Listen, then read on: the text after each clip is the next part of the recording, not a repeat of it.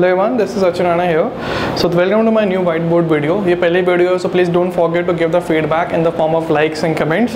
The next thing is that I was going through the Melvano app, and honestly, it is one of the best apps for JEE. The first thing it is that it provides the free questions which are taken from the 5 different books, and you will be surprised that during its first year only, there were many questions which were similar to the app in the actual JEE mains paper. So please, the serious aspirants, download the Melvano from the link in the description. It would be very helpful for all of you.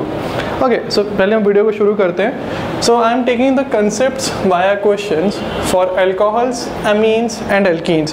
So let us try to see that कैसे कैसे इसको किया जाता है. So first of all, you have been given this compound and you have been given H2O2 NaOH.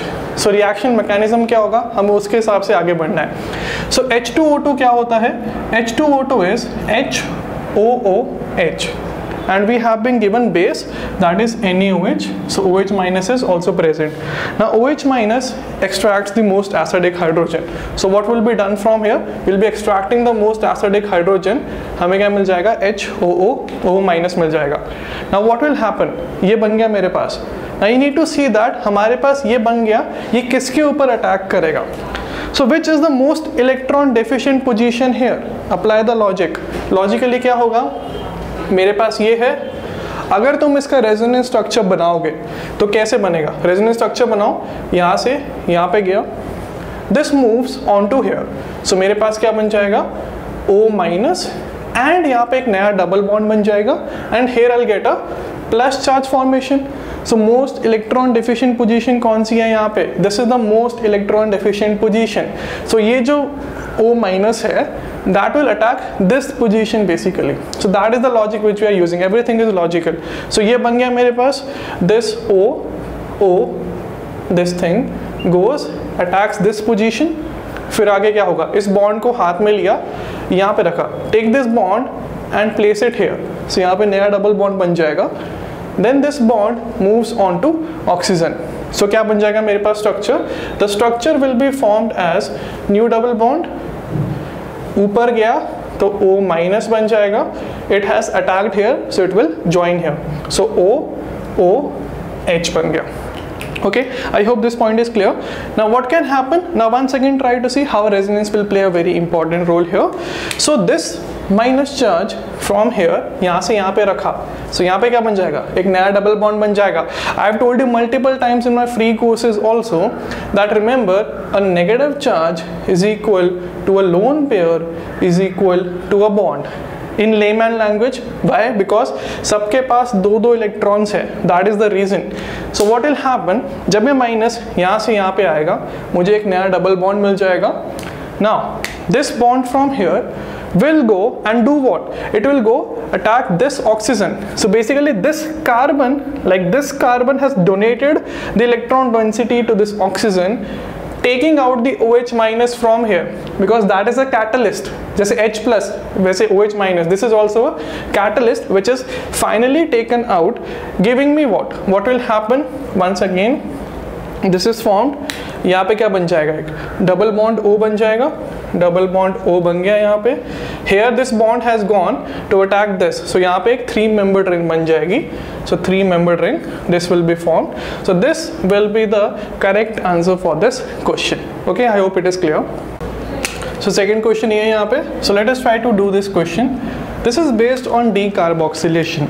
Now, in order to understand decarboxylation, a very important point should be known to you, that the reagent used is NaOH CaO in order to decarboxylate.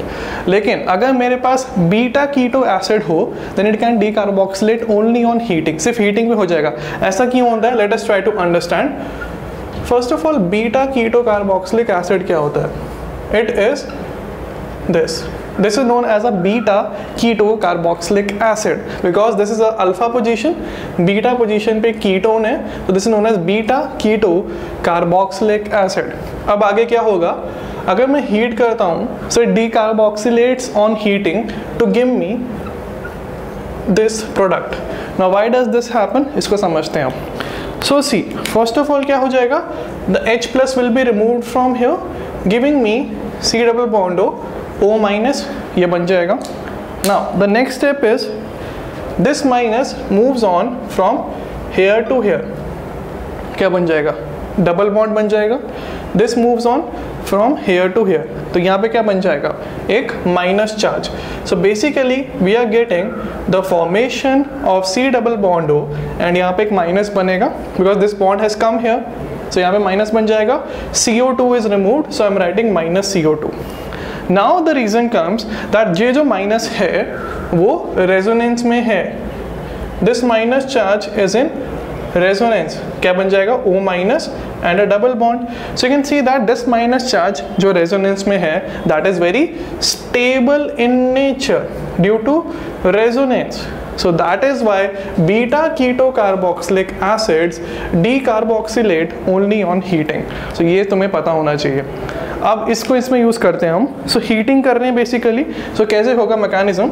So first of all हम beta keto carboxylic acid को ढूंढते हैं. सो ऊपर क्या बन जाएगा, C double bond O OH, C double bond O OH, यहाँ पे क्या बन जाएगा, C double bond O OH. Now what can be done further? You can see from here that first of all इसको remove करो तो minus बन रहा है. Now this minus रेजोनेंस में है, इधर से इधर गया and from here it moves onto this carbon. So क्या बन जाएगा मेरे पास, will get the formation of the minus will be formed here. Okay, CO2 remove हो जाएगा, will get the formation of C double bond O OH, C double bond O OH. So see, this is a beta keto carboxylic acid. You can see the same minus which is generated here is the same which is generated here in order for this ketone, kind of ketone we can say. So that is why beta keto is generated. Okay, so finally we'll get the formation of this product. Heating कर रहे हैं. Heating करने का मतलब क्या होता है? Heating means removal of water. So how water can be removed?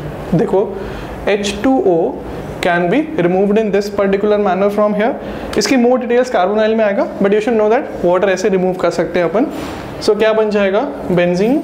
Here we have C double bond O. Here we have oxygen.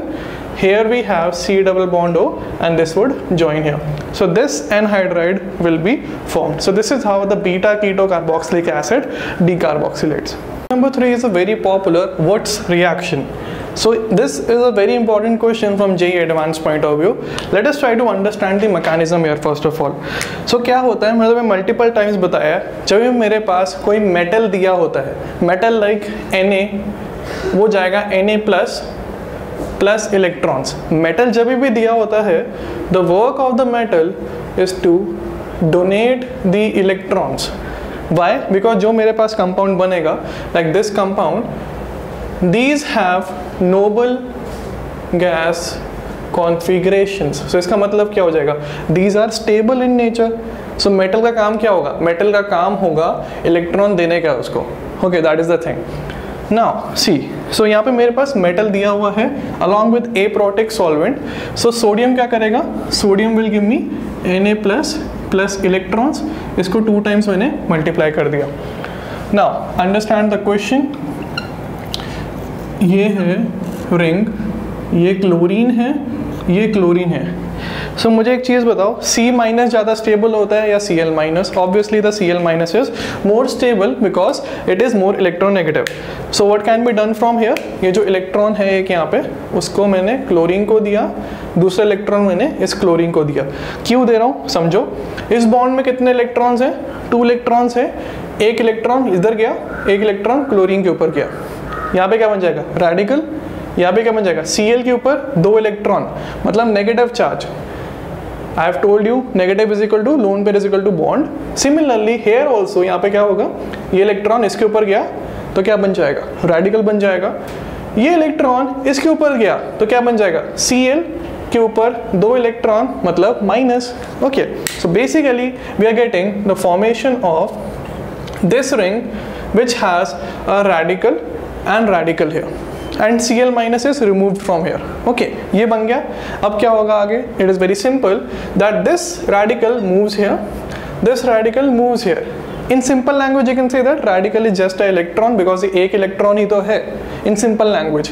So जब दो इलेक्ट्रॉन आ जाएंगे, एक बॉन्ड में कितने इलेक्ट्रॉन्स होते हैं? दो इलेक्ट्रॉन्स तो होते हैं. So क्या बन जाएगा मेरे पास? We'll get the formation of this ring.